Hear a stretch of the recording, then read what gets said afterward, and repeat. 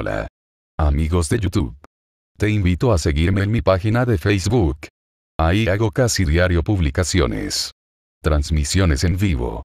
Publico memes, comunicados, fotos, videos, enlaces, y comparto enlaces noticiarios etc. No te arrepentirás. XD. También comparte mis publicaciones y si eres gustoso de mandarme un mensaje también hazlo.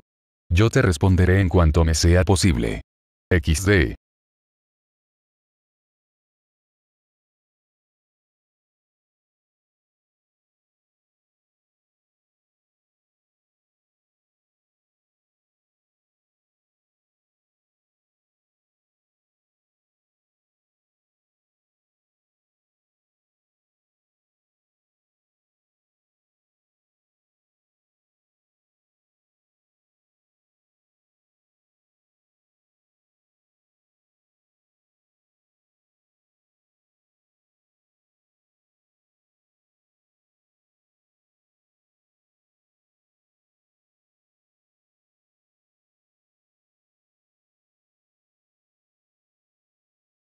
También sígueme en mi Twitter. Hago también publicaciones tweets etc. No te arrepentirás. XD. Te lo agradecería.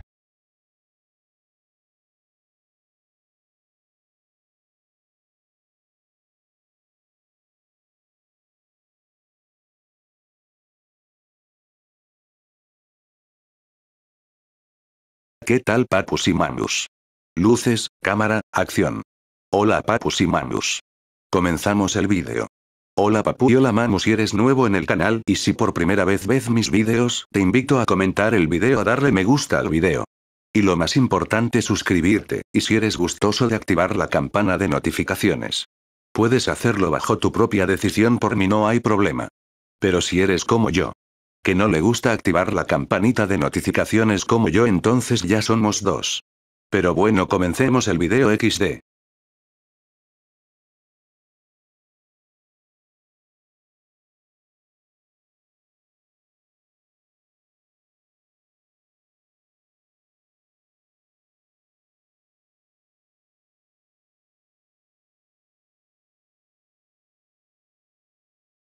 Hola. También te invito a que me sigas en mis redes sociales. Y por qué no a que también me mandes mensaje. XD. Yo en cuanto me sea posible sin ninguna falta te responderé. XD. Y también te invito a que te unas a mis grupos en mis redes sociales y en Telegram y en WhatsApp.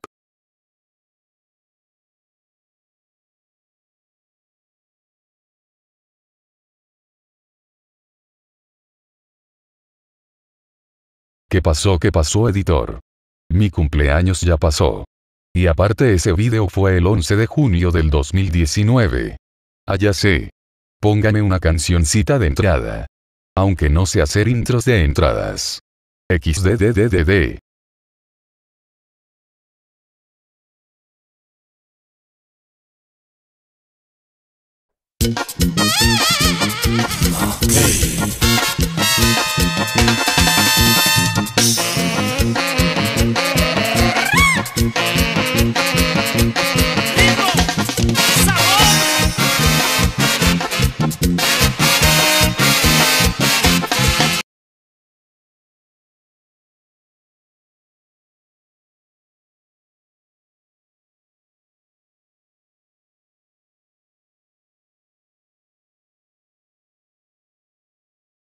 Oye colega, no te asustes cuando veas. Oye colega, no te asustes cuando veas al alacrán tumbando caña. Al alacrán tumbando caña. Oye colega, no te asustes cuando veas. Oye colega, no te asustes cuando veas al alacrán tumbando caña. Al alacrán tumbando caña. Consuelo de mi país, hermano. Consuelo de mi país, hermano. Sí, sí, tumbando caña. Sí, sí, tumbando caña.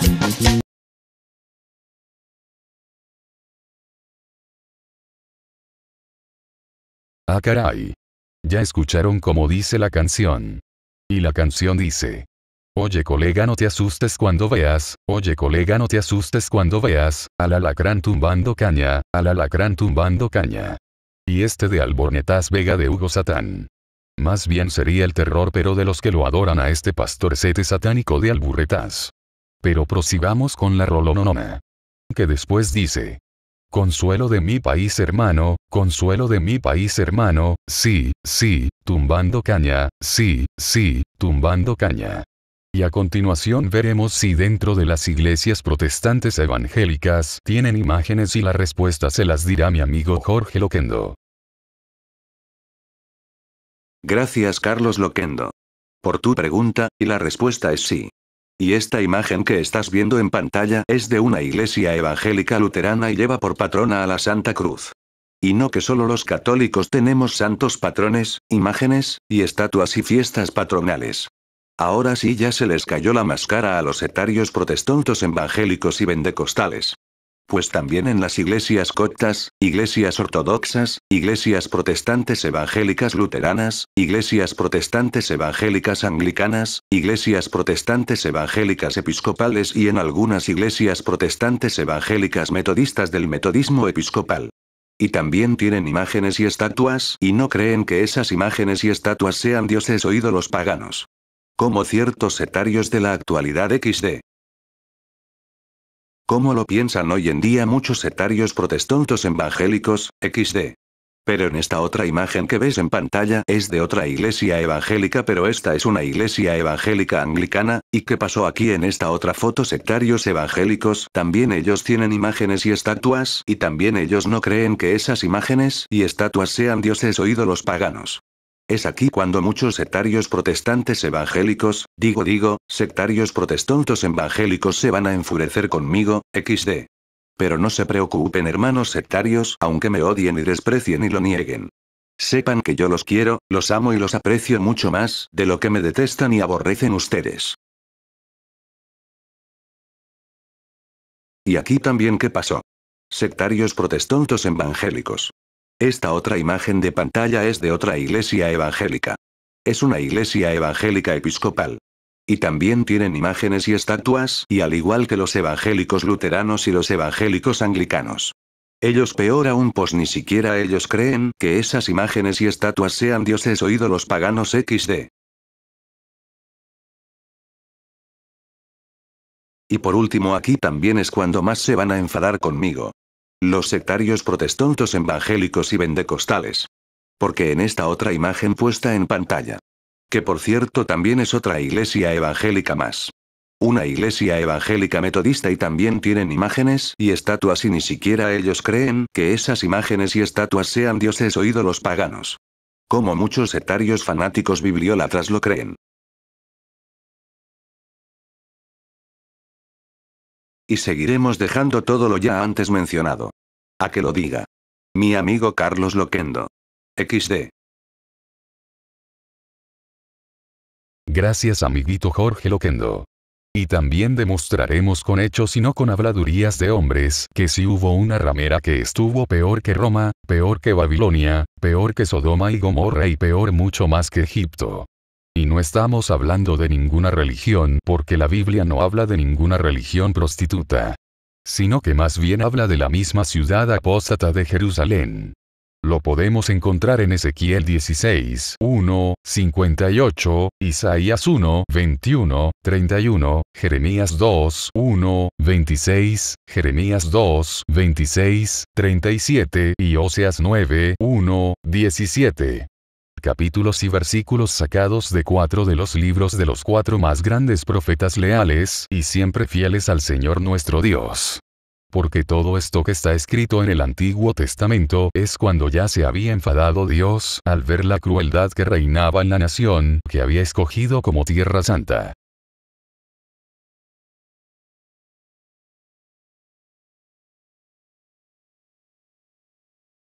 Porque también Jerusalén se sienta sobre 7 colinas donde gobernaba la maldad de la antigua Jerusalén apóstata. Y las 7 colinas de Jerusalén son 1. Opel. 2. Sión. 3. Moría. 4. Besetá. 5. Acra. 6. Gareb. Y 7. What?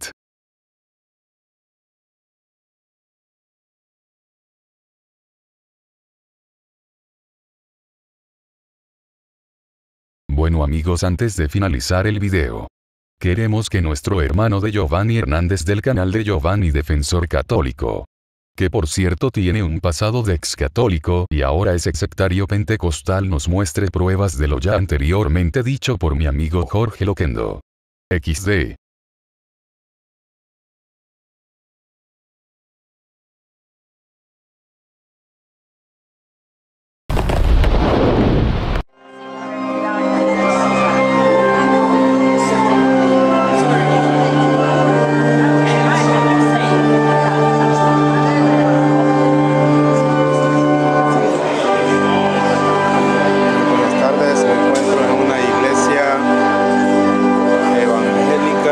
Como pueden ver, aquí hay imágenes también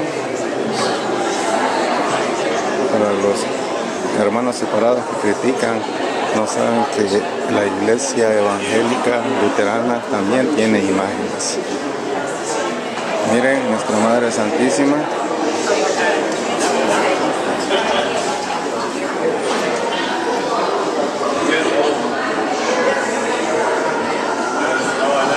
Aquí les estamos demostrando que el tener imágenes no es idolatría. La iglesia protestante tiene imágenes, pero ¿por qué será que los hermanos separados, las sectas de hoy en día, dicen que las imágenes son dioses? Pues los idólatras son ellos, para más el papá de ellos. Ellos tienen imágenes, no hay ningún problema. Miren, imágenes de los primeros padres de la iglesia. Por supuesto que son católicos. Está Pedro, los santos, los primeros santos. Es una iglesia luterana evangélica. Con esto les estoy demostrando de que, miren, para los hermanitos separados, como dice Oseas 4:6, mi pueblo perece por falta de conocimiento, de entendimiento. Con esto les demostramos que los católicos no calumniamos, y cuando tenemos imágenes no son dioses. La iglesia evangélica tiene imágenes y no hay ningún problema.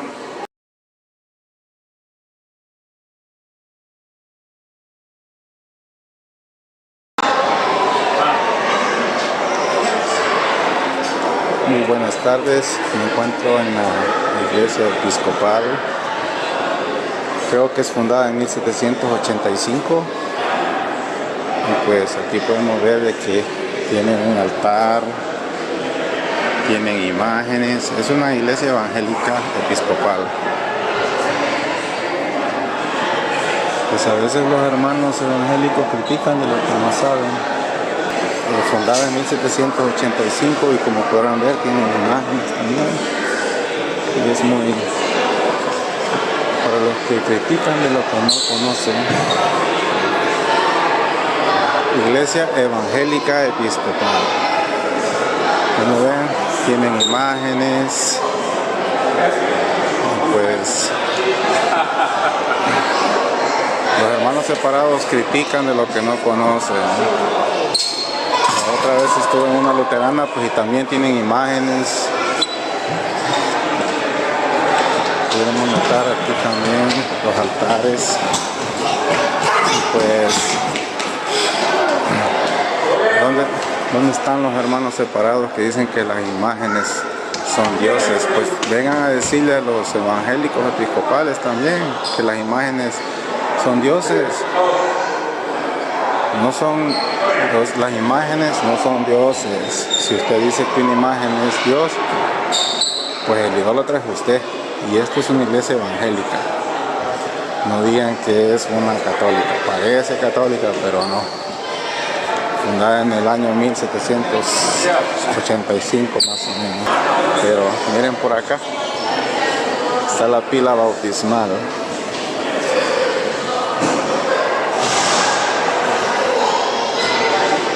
Pues con esto les quería demostrar. Es una iglesia episcopal evangélica. Tienen imágenes, tienen altar. Y pues los hermanos separados critican de lo que no conocen. Y también se visten como sacerdotes. Los pastores de ellos se visten como sacerdotes. Pues, y queda al descubierto de que bautizan niños también. Espero algún día poder estar cuando estén bautizando a un niño. Y pues, ¿qué pasó con los hermanos de la tropa loca, con los esos de la sarna letrina que dicen que el bautismo no es bíblico? Pues vengan a criticar a sus hermanos evangélicos que sí bautizan. Porque cuando se trata de atacar, solo atacan a la iglesia católica. Pero si ustedes también bautizan, la diferencia es que ustedes son sectarios. Esta es una iglesia que salió después de la luterana, fundada en el año 1700. Y pues evangélica. Así es que, pues nomás queda más que decirles que critican de lo que no conocen. Pues bendiciones, espero les haya gustado este video. Pues sí, bautizan niños, así es que no tengan doble moral, porque critican de lo que no conocen. Bendiciones.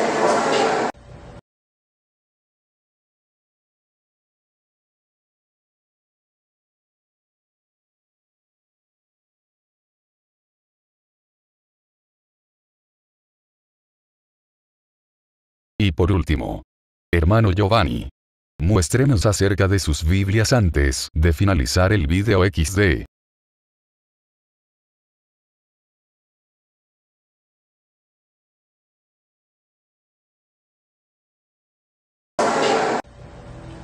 Es una Biblia de King James. Es una Biblia protestante, es una Biblia versión en inglés de la Reina Valera, pero esta es la King James. Y también tiene imágenes. Aquí en la portada podemos apreciar a nuestro Señor Jesucristo. Y claramente se puede observar que dice Holy Bible, King of Kings. Y miramos aquí en las hojas posteriores que dice autorizada King James versión autorizada de King James, una Biblia de 1960, y como podemos ver también con imágenes. No nada más las Biblias católicas tienen imágenes, esta Biblia también tiene. Aquí podemos ver, por ejemplo, el Nuevo Testamento.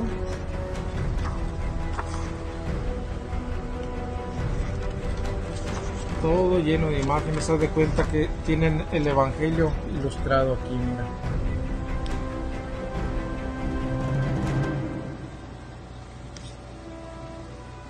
La Virgen y el Niño, Lucas 1:42.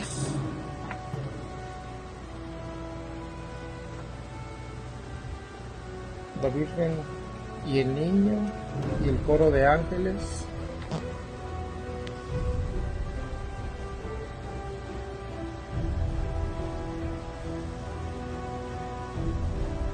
La Virgen con Santa Inés y Santa Tecla.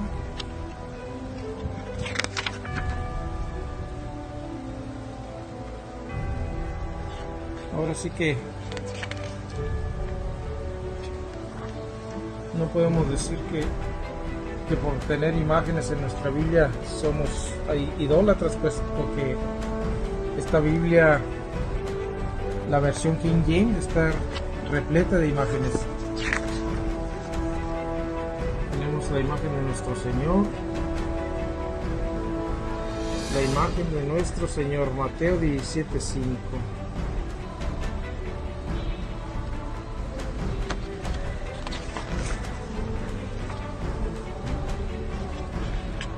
Imágenes, imágenes, imágenes y más imágenes. Tenemos el Evangelio ilustrado aquí.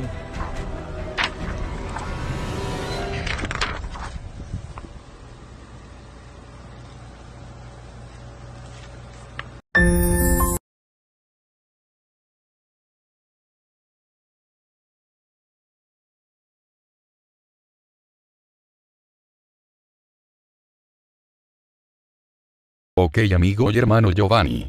En fin, ahora sí. Esto es todo por hoy y nos despedimos XD.